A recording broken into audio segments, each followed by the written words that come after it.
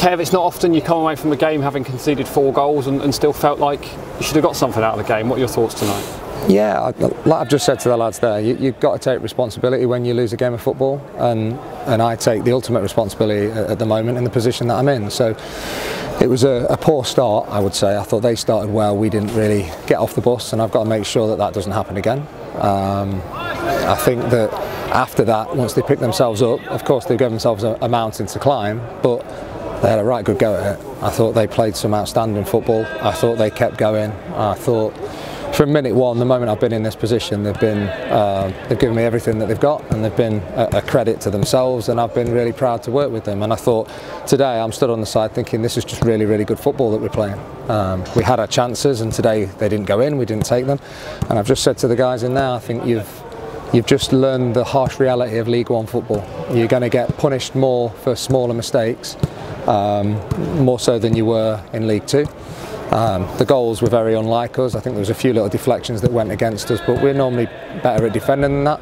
But you're going to get the odd day, I think, in League One, and I certainly don't think it was a 4-2 performance. I certainly think that we were really good value for money, and I think we were so positive, almost too positive at 2-1 to try and go and do it. And you've got Josh Key, who's been ridiculous in his levels of athleticism and stamina and desperate to get forward and help. And I've just said to him there, if we lose a game of football because he's trying to drive down the middle of the pitch and win it for us, I'll take it all day.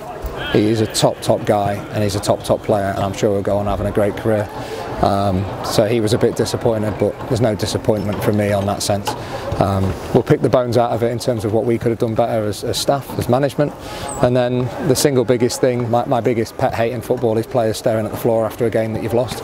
It's gone, we've lost, we move on, and we've got Oxford on Saturday, and I think it's really, really important that the lads are in a place that they can go and put on a performance like this, tighten things up at the back, and probably take those chances a little bit more when we get a chance. It certainly felt like all 4 goals were probably avoidable, and when you find yourself 2-0 down so quickly, it's always a mountain to climb. But a really positive end to the first half, and what a great strike from Stano. That can't do him any harm.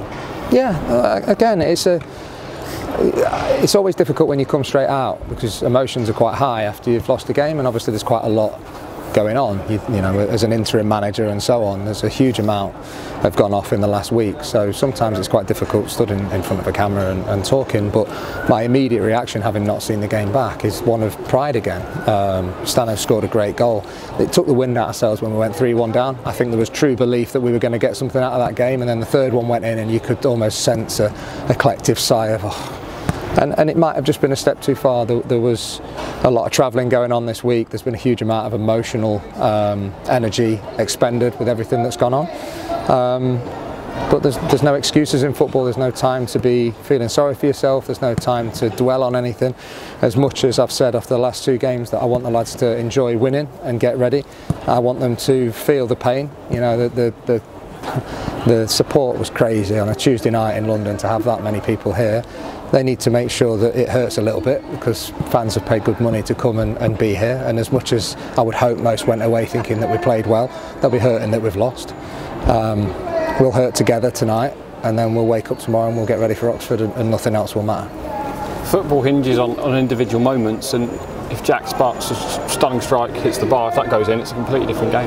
Yeah, we had chances. You know, I think Stano went through one-on-one and they defended it quite well. His touch wasn't quite right, so he could get the shot off. We had really good opportunities fizzing across the box. On Saturday against Barnsley, we took those chances, and those times that they had shots we blocked and they went the other way.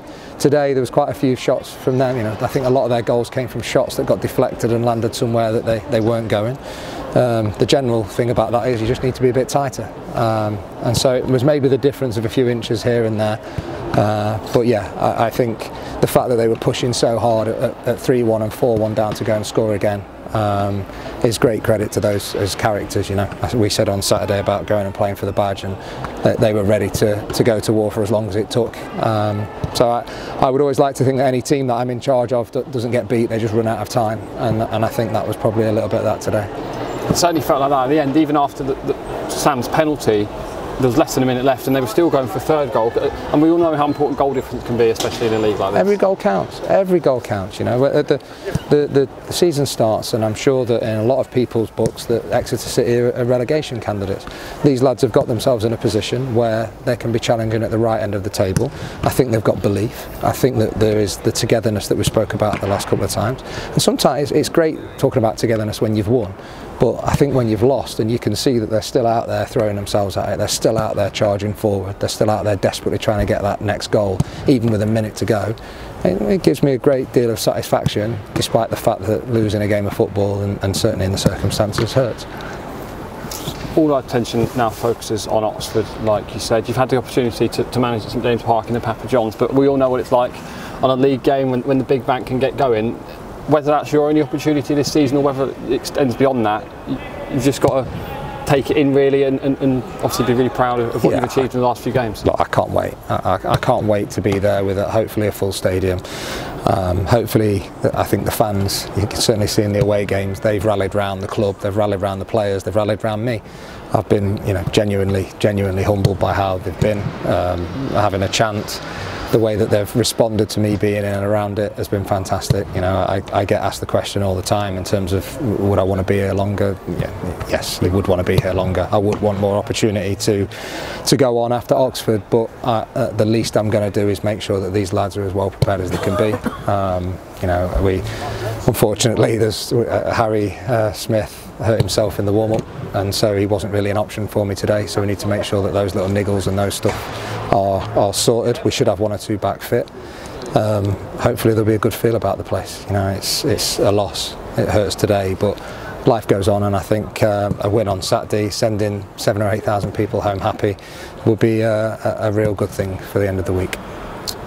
There's plenty of positives to take from today, so let's end on a positive. Congratulations to Matt J, the birth of a baby boy this week. Obviously we've missed him in the last couple of games, but it's a big life-changing moment for MJ, and we wish him all the best. Look, I love football as much as anybody else, but there are bigger things in life than football, and MJ has just experienced one of the biggest.